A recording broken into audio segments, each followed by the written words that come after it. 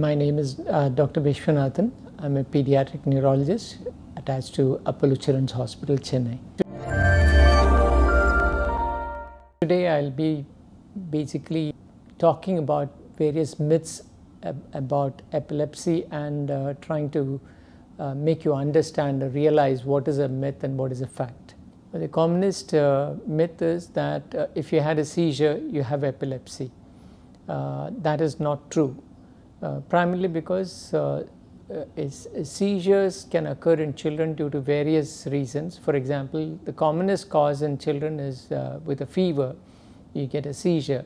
So the other common myth is people with epilepsy are mentally ill or emotionally unstable, and that is definitely not true, particularly as far as children are concerned, because most children who develop seizures are pretty much normal children, and the commonest cause of seizures in children is due to febrile seizures or with fever, and they're all normal children in all respects. People with epilepsy aren't as smart as other people. Again, it's a myth, primarily because most children with epilepsy are extremely smart, extremely intelligent, and can perform all activities as other normal children do. People who have seizures can't handle high pressure or demanding jobs.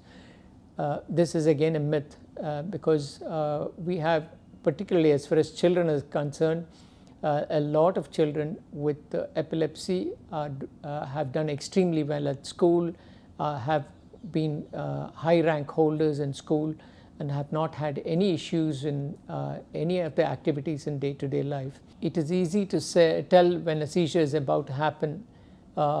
Again, not true completely, primarily because in certain types of epilepsy, for example, a temporal lobe epilepsy or a frontal lobe seizures, some children are able to tell us when they get an aura or a warning that they are going to get a seizure. Does seizures hurt?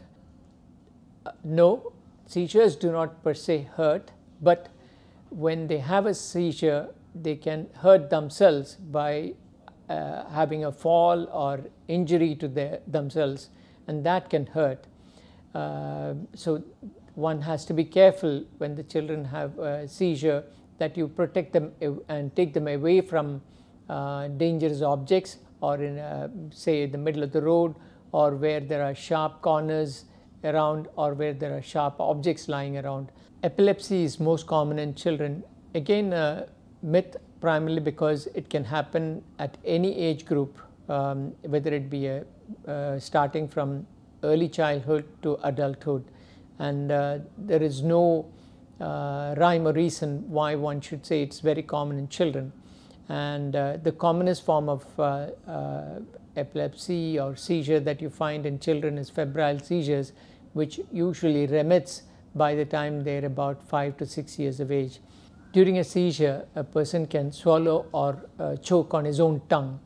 That again is not true, because they don't swallow the tongue.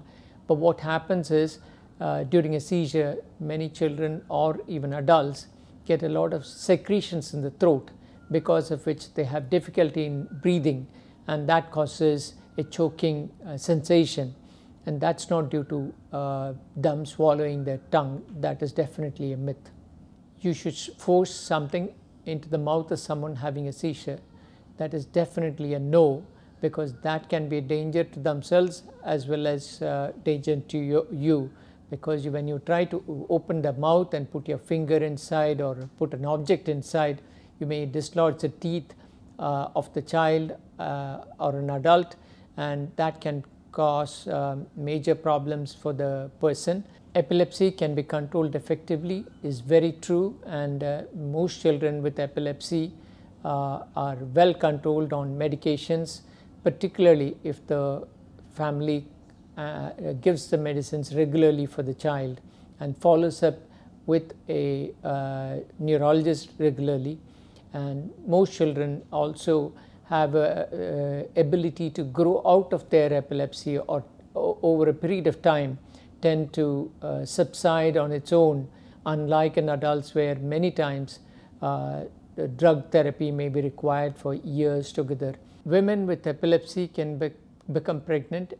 Answer is yes, but of course being a pediatric neurologist, I'm more concerned about young children who are going to become pregnant, because certain drugs need to be avoided during pregnancy, and that you need to discuss with your neurologist, because it can some of the drugs can cause fetal malformations and also can cause other issues during pregnancy. People with epilepsy pass it on to their children. Again, a false statement, primarily because it is not necessary that families, that epilepsy comes from parents. Very few forms of seizures get carried on from parents to children. Most forms of epilepsy, the reasons are quite different, and very many of them, although we are identifying more and more genetic forms of epilepsies, the causes are very different in different types of epilepsies in children, and therefore one should not have this belief that a particular child got a seizure because the parents had epilepsy or had carried the gene for epilepsy as such.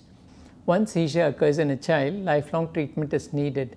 This is again a myth. Actually, many children grow out of seizures and they don't require lifelong treatment. So what we have done over the last few minutes is to discuss some of the myths, common myths in children with epilepsy.